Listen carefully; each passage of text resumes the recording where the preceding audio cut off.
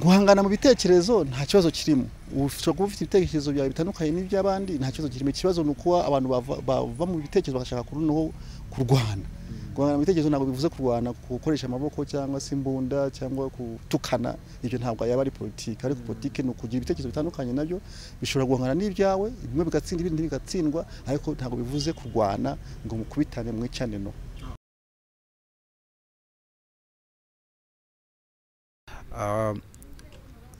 Nabonye bitakugwa neza ko umuntu yavuga Frank Habinez adashyizeho titre zanyu, kandi ni nako biba bimeze kuko urebye umuntu aba yaraziruhiye, abanza abantu benshi baba batabizi. Ubundi kuba umuntu yavuga izina ry'umuntu adashyizeho titre, cyane cyane azi ko anayifite, kuri mwe mu byakira muti? Ntabwo ari kuvuga ngo kuri njyewe, ni kuvuga muri rusange kaba ari agasuzuguro. Niba umuntu ari ambasaderi, hari igihe umuntu agomba kumara kugira ngo agire titre yitwa ambasaderi. Biba bivuga ko agomba kuba yarabaye ambasaderi nibura birenze imyaka 5, niko mbizi. Ni kuvuga ngo iyo umuntu yarangije imyaka 5 kuzina rye habanzaho titre ya ambasaderi, ibyo aba yarabikoreye kandi aba yagiye icyo cyizere, uba ugomba kubimwita. Niba ari umuntu ari honorable, bivuze ko yari umuntu watowe n'abaturage. Urumva iyo titre ya honorable arayigira igihe cyose niyo yaba yarangije manda yiwe, niko bigenda. Ni ukuvuga ngo yari umuntu ufite titre ya doctor, ni doctor bivuye kure cyane. Ni ukuvuga ngo abagomba kuyitwa. Ni ukuvuga ngo iyo utabikoze kandi ubizi yuko abifite, kaba ari agasuzuguro, ntabwo ari ibintu. Ni ukuvuga ngo abantu ni nk'uko umuntu yaba ari pasiteri, ntabwo waza kumwita mu izina rye kandi uzi ko ari pasiteri ugashiraho. Niba ari padiri, ntabwo wavuze kuvuga ngo umwite mu izina rye ngo John kandi uzi ko ari padiri, ugomba gushyiraho padiri John. Urabyumva ngira ngo ni yaba ari umusirikare akaba yarabonye rank akiba ari colonel, hari general, ntabwo waza kumwita mu izina ngo we Patrick, oya kumenya ko ari general cyangwa ko ari colonel ukabishiraho. Nuvuga ngo aba yarabivunikira abikoreye, niko biba bimeze nyine. Ni kuvuga ngo nabyo ni uburere. Nuvuga ngo abantu bamwe batafite uburere buhagije bashobora kubyitanya cyangwa se kutabiha agaciro, kandi nayo ni bwa burere twavuga ari indangagaciro zo kubahana. Ngira ngo wenda aho nari mbikomoje, hari mu kiganiro muherutse kugirana na ura munyamabanga wa leta muri Minisitiri Evode ushinzwe kurinda itegeko nshinga n'andi mategeko, kuba yarakomezaga kubisubiramo cyane kandi numva nagusubije nta kintu nakongeraho. Murakoze kwemera kuganira n'itangazamakuru Dr. Frank, ukabana honorable, ngenda rishyiraho kuko nabonye rimwe na rimwe kutarishyiraho abari amakosa. Hanyuma ngira ngo mumaze rero kumenyera inteko ishinga amategeko. Yego nibyo. None Frank, wenda gatoya tubwireho gatoya kuvugeze mu nteko ishinga amategeko, wagezemo uricaramo, ni iki cyahise kinjira mu bitekerezo byawe, cyangwa se ibitekerezo byawe hari ikintu kigeze gihindukamo ku bigendanye na politike, cyangwa ari ibyiyongereyemo bitewe wenda n'abandi umuntu yavuga ko ari abasangirangendo bo mu nteko ishinga amategeko? Navuga yuko hari byinshi byiyongereye, kubera ko ubusanzwe twakoraga politike ariko tudafite uruvugiro. Ubu twabonye uruvugiro mu nteko ishinga amategeko ku buryo ibyo twakoreraga hanze dusigaye tubikorera mu nteko. Ibitekerezo byacu ari biri mu byo twijeje abanyarwanda, ntaho tubura aho tubicisha mu biganiro bitandukanye mu nteko ishinga amategeko, kandi bimwe byinshi bigenda byemerwa n'abandi ukabona babyishimiye. Natwe turishimiye yuko tubona ibitekerezo byacu nabyo bifite nibura naho aho bikene bikaba byafasha mu kubaka igihugu. Tunavuga ko ni uruhare runini cyane, wavuga ko ari ikintu cyiyongereye ari kuri twebwe no kwishaka, kubera ko ubu ntabwo twavuga yuko tutuma natwe dushobora kugira ibitekerezo tukabitanga bikagira aho bigera, kandi bikagira n'icyo bimarira igihugu n'abanyarwanda muri rusange. Abantu iyo mwumvishe ko umuntu aba mu ishyaka ritavuga rimwe n'ubutegetsi, ubanza hari abahita bumva ko ari inyito mbi, cyangwa akaba yumva ko ari n'ishyaka rishobora kuba rirwanya ubutegetsi. Ntekereza ko ari amagambo atandukanye. Ubundi nyine kuba atari kubisobanukirwa neza, kubishaka ritavuga rumwe n'ubutegetsi ntabwo bivuze ko ari abanzi b'igihugu cyangwa se abantu barwanya leta, ahubwo kugira ibitekerezo bitandukanye n'iby'abandi, kandi ibitekerezo bitandukanye ariko byubaka, icyo twakwita ibitekerezo biri constructive, bifite indi gahunda itandukanye n'iy'abandi, kandi umuntu akayivuga mu buryo busobanutse bwiza, mu kinyabupfura atari no kurwana. Bitandukanye no kuba n'umuntu uvuga ngo ishaka opposition ni ukuri yagombye kumera.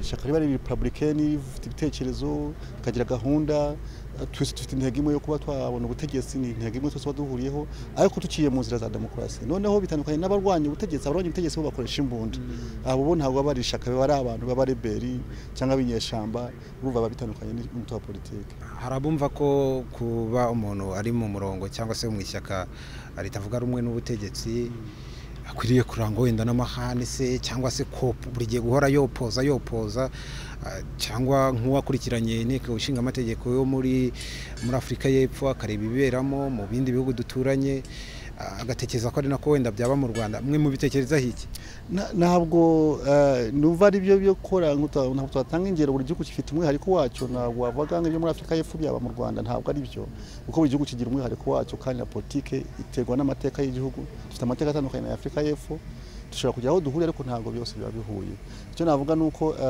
kandi twebwe opposition twemeye dukora cyangwa se ibitekerezo cyo bitanga hari bimwe twemera byiza ntabwo tubarwanya buri kintu cyose kuko hari na bagenzi bacu twemera yuko bafite ibitekerezo byiza kandi nabo tumva ko nabo bagomba kwemera ko natwe dufite ibitekerezo byiza ariko hari n'ibindi bagira tumva bitari byo tukaba twabikosora natwe dushobora no kugira ibindi bitameze neza nabo bakaba babikosora twese turi magirirane ariko iyo ugize Imana ugira abantu bashobora kuba bagukosora ntabwo wakuva ngo ibitekerezo byawe byo bizima gusa iyo ari leta yumva ko ibyaye ari byo bizima gusa icyo gihe biba byananiranye bibabaye leta y'igitugu ariko leta irigendera ku mahame ya demokarasi nayo yemera yuko yakosorwa ndetse ikemera yuko igira gahunda ko n'abandi bafite gahunda kandi cyane nk'u Rwanda cyahisemo politike y'amashaka menshi ndetse igendera ku bitekerezo by'imitwe ya politike itandukanye icyo bita multipartisme biri mu itegeko nshinga ryacu ku buryo nyine ni ibintu bisanzwe rwose nta gitangaza gihari hari abashobora kwibeshya ko politike cyangwa se bashobora kugira iyo myumvire ko politike ari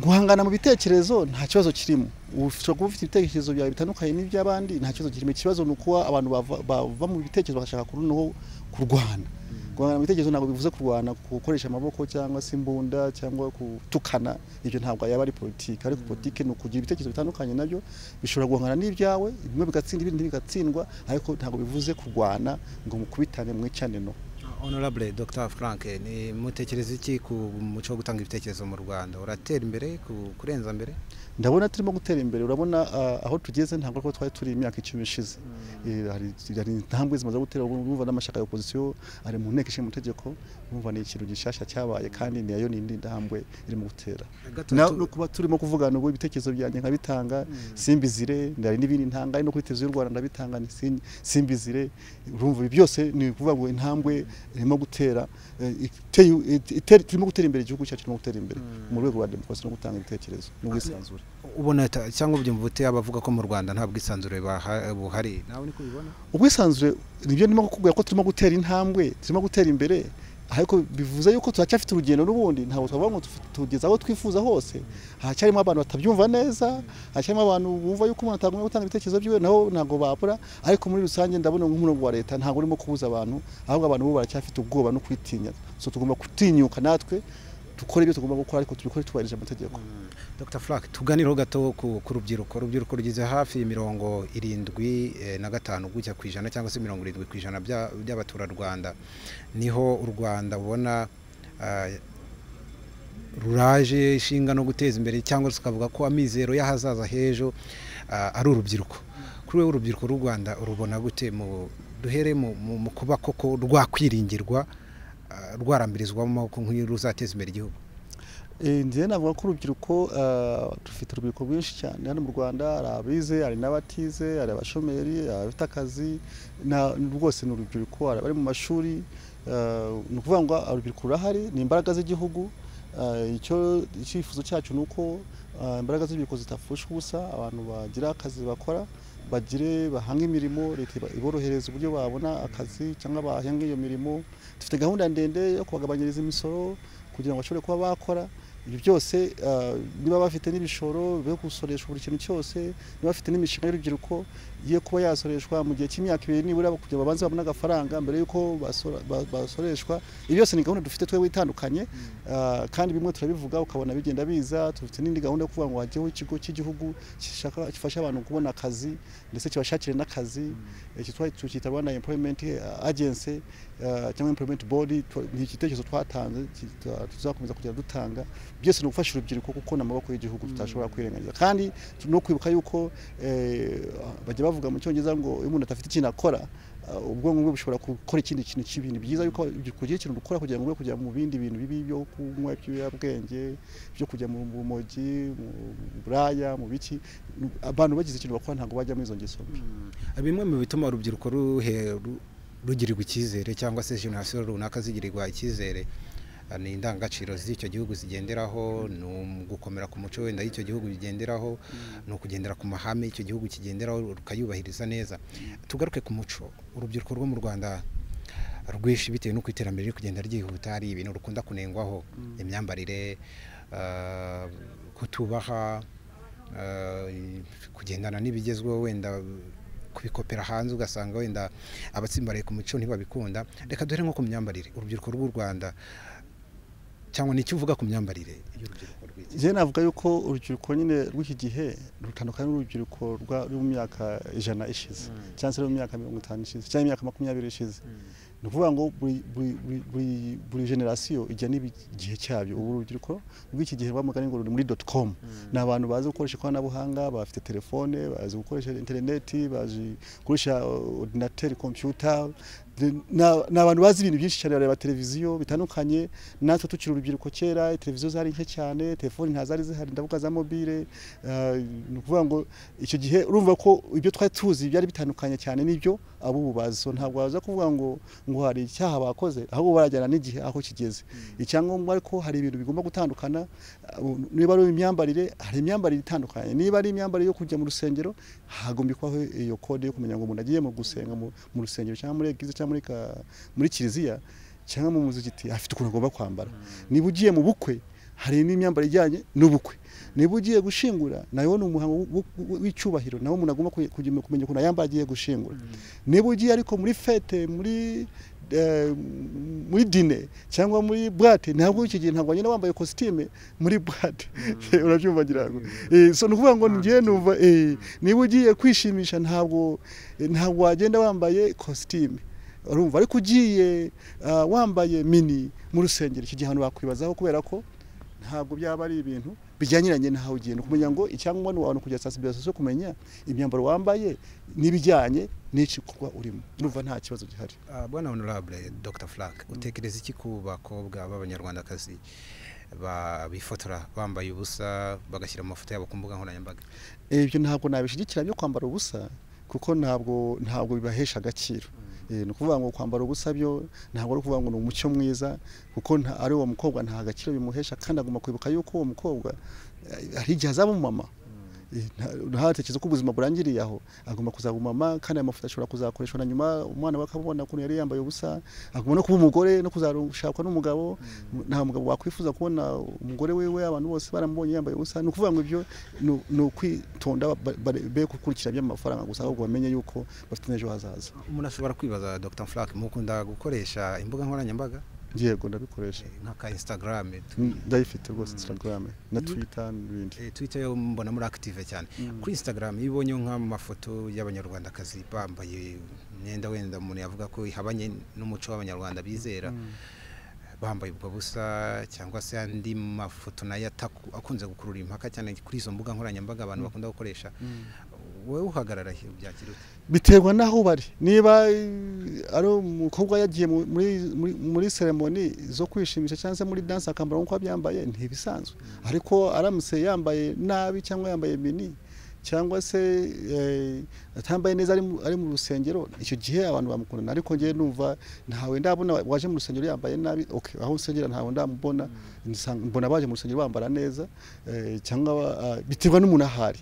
Ni ukuvuga ngo abo abari muri business z'aba model, niba ari aba model, nyine aba model turabazi bose, bari bagomba kwerekana imyenda n'iki byose ko bagomba kwambara bakora izo modeling zabo nuvuga ngo biterwa n'akazi bakora ibyo ntabwo umuntu twakwihindura ngo tureba cyamaza ntabwo turaba cyamaza biterwa n'iki umuntu ariwe ariko icyo tutashigikira nuko wambara imyenda itakwiye nahuri tugaruke ku rubyiruko rwacu mu zindi ndangagaciro abambere tujya twumva bavuga ko habagaho ikintu kigendanye no kubaha cyangwa se wabona umukecuru ukamwimukira umugore utwite mu modoka wabona hanateye bino bimodoka abantu bagenda bafashe hejuru wabona umuntu ukuze ukamwimukira mu rubyiruko rw'iki gihe byo bihagaze gute ubona uwo muco ugihari nka mbere uwo muco tugomba kuwushyigikira kugira ngo ukomeze ubeho kuko usanga nyine kenshi urubyiruko batakibibona neza cyangwa se uretse n'abo bantu bakuru n'abantu bafite ubumuga cyangwa se nabo baba bakeneye ndavuga n'abakecuru n'abasaza bose baba bakeneye kugira kwitabwaho by'umwihariko kurushaho ari urubyiruko niba uri muri bisi ukabona umuntu ufite ubumuga araje ni byiza ko umuha intebe akicaraho kugira ngo we ahagarare wowe ukomeze wicare niba ari umuntu ukurusha imyaka urabibona ari umukecuru ari umusaza ni byiza yuko umuhagurukira niko umuco wacu wahoze kuva kera ako ni nako ugomba gukomeza ntabwo wakomeza gushira ekuteri mu matwi wibere kuri muziki kuri telefone umuntu w'umusaza cyangwa umukecuru aba arahagaze cyangwa n'umuntu ukurusha imyaka ni byiza ko ubibona ko umumama wawe akurusha imyaka ukamuhagurukira ni byiza rwose ibyo turabishikije ko abantu babikomeza bakabikora umucyo bakareka ibintu byo kuba birengagiza abatabikoze buraya abantu ubonye kuri wewe ubyakira utabibonye abantu b'urubyiruko batanu baricara ariko umukecuru arahagaze ni ukuvuga ngo birasaba ko tukomeza kubigisha no kubakangurira ariko bikaba umucyo nyine ugakomeza ari no mu nsengero tukabikora tukabyigisha ruvuga ngo abapadiri n'abapasiteri no bakabisha mu nyigisho zabo kuko abantu benshi bajyayo ari n'abashehe nabo bakabisha mu nyigisho na leta nayo ikakomeza kugenda ikangurira urubyiruko ndavuga mu itorero ry'igihugu muzandangagaciro twigisha mu itorero ry'igihugu byose bikajyamo kugira ngo tugire umucyo wacu ariko tutibagiwe n'indangagaciro zabo dusoza Frank ni iki cyane ubona hakenewe iki ni iki usaba abanyarwanda kugira ngo u Rwanda mwifuza abanyarwanda bifuza ruzagerweho muri aya mahoro nituze dufite 2019 icyo twifuza nyine ni kugira ngo tugire igihugu cyiza twese dufatanye mu kurwanya ubukene twese dufatanye mu guhanira imibereho myiza y'abanyarwanda ndetse dufatanye mu kubungabunga umutekano wacu w'igihugu dufatanye mu kugira uburezi bwiza uburezi bufite agaciro icyo ta karite nziza ndetse twese dufatanye mu kugira n'ubuzima bwiza arizo za gahunda za mituweli n'ibindi byose tubikoresha neza dufatanye no mu kubaka igihugu cyacu twese kandi no mu bumwe n'ubwiyunge bw'igihugu twirinda amacakubiri n'ibindi byose byadusubiza inyuma twese ibyo byose nibyo byifuzo byanjye ko tuzagira igihugu cyiza nawe utarakanda subscribe kanda ku kamenyetso k'umutuku kanditseho subscribe kugira ngo uzajye ubona n'izindi video zitandukanye utasanga ahandi turabakunda